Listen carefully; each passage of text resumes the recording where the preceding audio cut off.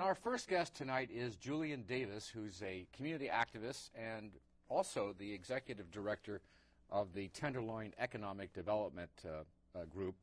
He's also a member of the board of various organizations like SF Tomorrow and the People's Organization and the SF Housing Development Corporation, so on. And we appreciate your being here. Thank you so much for having me. You're being very busy right now. Correct. You care about the community. I do. Now, the Tenderloin, this group called Tenderloin Economic Development, it's a corporation? It's a nonprofit corporation. It's a nonprofit. Just recently formed by the board of the North of Market Neighborhood Improvement Corporation. What is that? That's an entity that's been in the Tenderloin for the past close to decade. They were able to successfully establish the Community Benefit District for the Tenderloin, which handles street cleaning, graffiti abatement. It's like an improvement greening, district. Exactly. It's like a business improvement district. Okay, again, that's a model that began in New York City where business people especially got together and got fed up with the city's services. And correct. Yeah, there's been quite a few established in the city now, and the one in the Tenderloin is actually the city's largest community benefit district. And now, the Tenderloin, most people in the Bay Area sort of know where that is. Why don't we try to describe it? Sure. Both in its,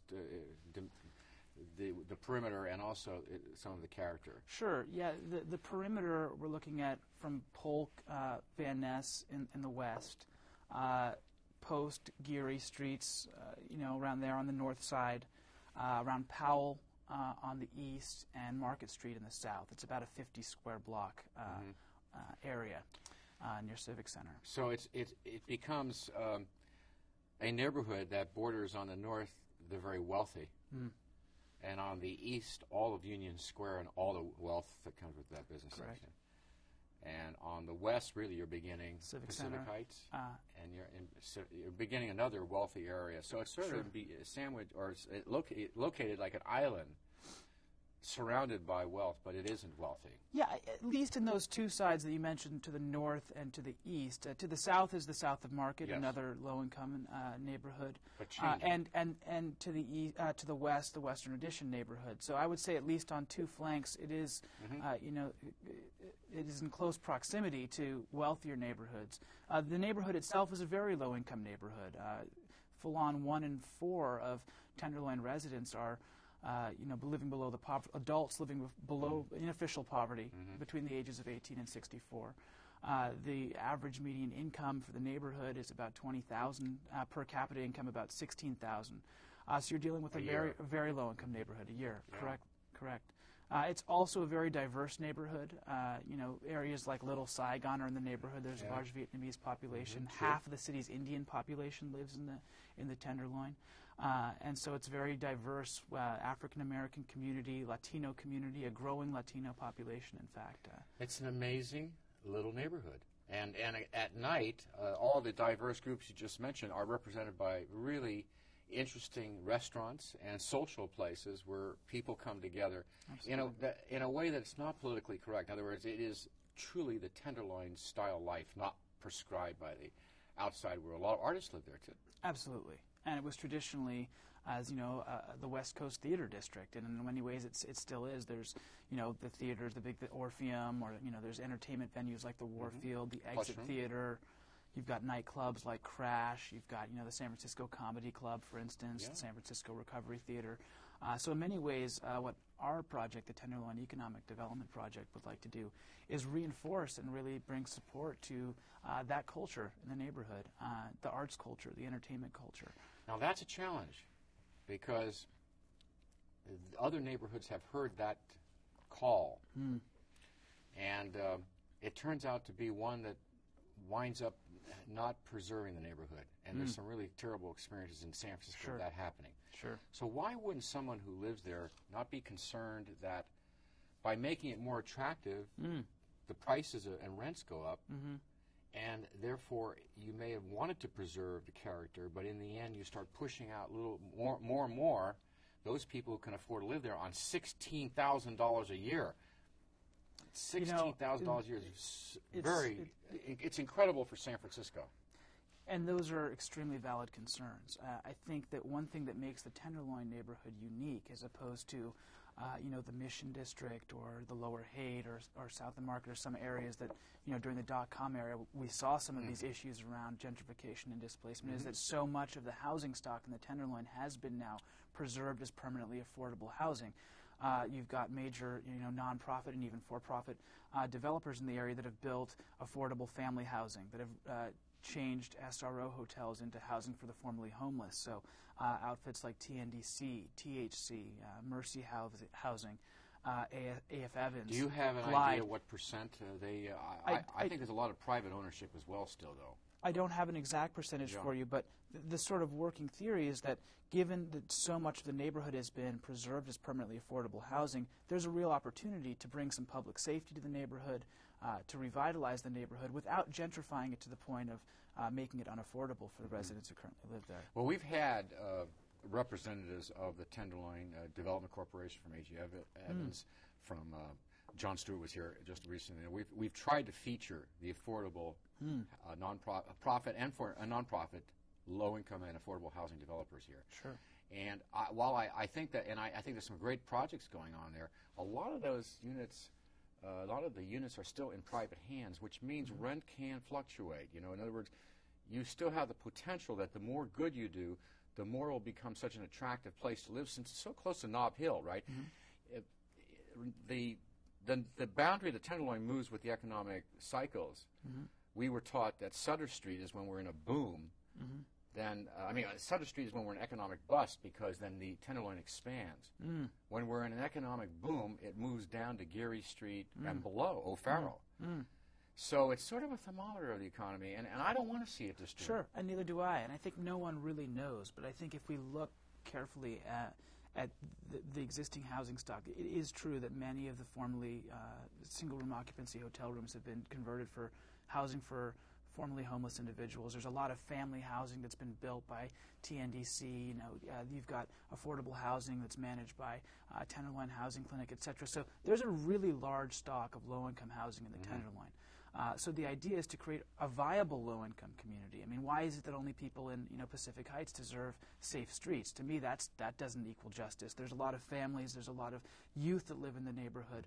So the rationale that sort of improving the neighborhood, making it a safer place to live, is somehow in itself gentrification. That I don't agree with. Not when it comes to safety. I totally agree with you when it comes to safety. I'm more thinking about the actual use of the commercial character. Well, the commercial character is something we'd really like to do, is bring some neighborhood-serving businesses into the neighborhood. A lot of folks in the Tenderloin right now are suffering from not having a grocery store to be able to go buy fresh produce at, for instance. That's something a lot of people just take for granted. There's a grocery store in the neighborhood. In the Tenderloin, there's no grocery store. So we're working with Tenderloin Neighborhood Development Corporation to try and bring a grocery store into the... Oh, you mean a full-size supermarket? This would be sort of mid-sized to smaller, potentially 8,000 to 15,000 square foot supermarket. Right. There's plenty of corner delicatessens at high prices. Exactly. And there's a lot of liquor stores that have a few options in terms of some fresh fruit and vegetables, but nothing really with a comprehensive selection. Tucked away in a corner. How do you handle the crime situation, especially as you get into the core of the Tenderloin, Ellis, Turk, and so on?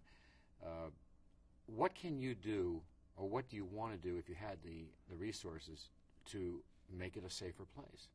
Yeah, first of all, I think that Captain Jimenez is doing a fabulous job and is working with the community, and his really demands a lot of respect in the neighborhood. It's not like they're not doing their job in that neighborhood. They're doing all they can. I think in a lot of ways, with public safety, and for instance, let's look at the dynamic between public safety and, say, attracting new businesses to the area. The one feeds the other. So to the extent that a neighborhood gets safer, more businesses might want to move in. More businesses actually coming in can actually improve the safety outlook in the neighborhood as well. I look at, for instance, Morty's Delicatessen on Hyde and Golden Gate is a perfect example of where, there was at one time on that corner quite a bit of, open, drug use, drug dealing, but with that institution now, with life on the street, people coming in and out, Hastings Law School students, folks who work in the neighborhood, the character of that corner has really changed. So in a lot of ways, I see that there's ways to improve the public safety outlook through an economic development model. But what are you going to do? I agree with you.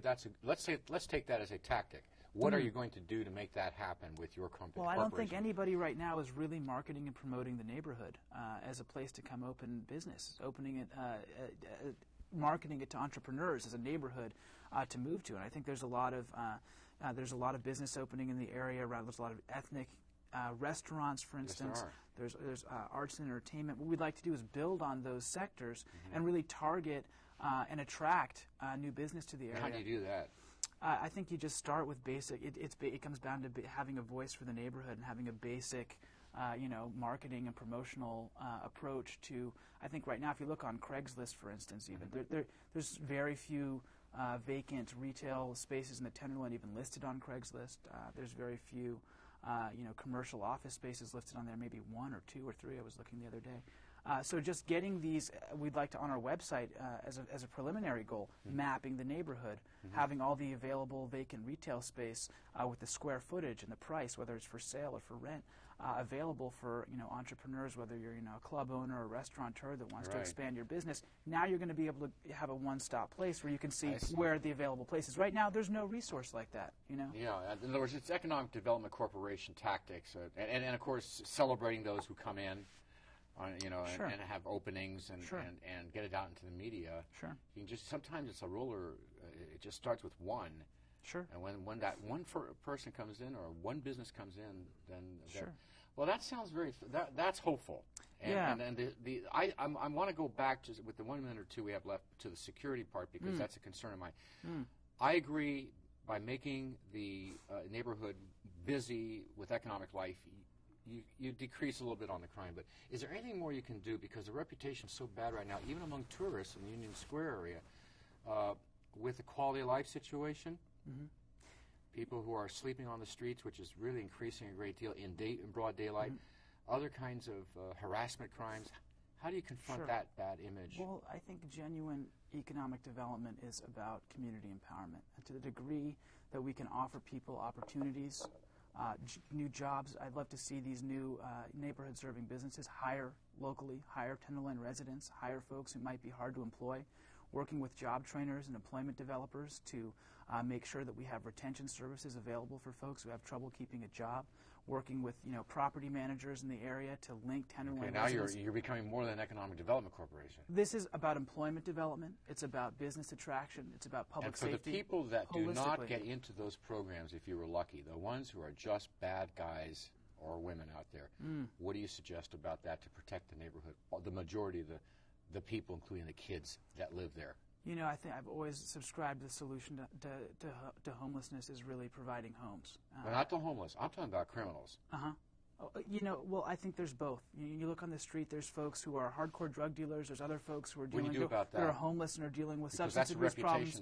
And there's some quality of life infractions. There is, but I mean, the really violent crime is really not happening in the Tenderloin. You've got quality of life infractions. You've got people defecating in the street. You've got people, using crack in the street. And a lot of these are problems associated with, substance abuse problems and homelessness. And I feel like I was reading recently that in Seattle, they've started just housing their chronic drunk population, just getting them indoors. I'm a wholehearted supporter of housing people, getting them in with the availability of supportive services. Well, now we're going to another area where we probably do not agree, but I do agree that it's going to be good for the Tenderloin if you can accomplish the first 2 items that we were talking about. Julian Davis, thanks for being here. Thank you so much, Art. Stay with us. We'll be right back.